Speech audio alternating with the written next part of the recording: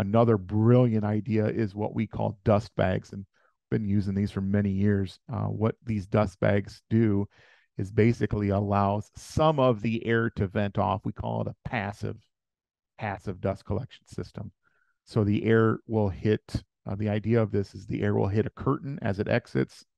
The path of least resistance for that air will to be up into this bag. Some of that air will vent through that bag, but the respirable dust will be captured by that bag and fall down back onto the cargo. So, really unique idea and incredibly effective.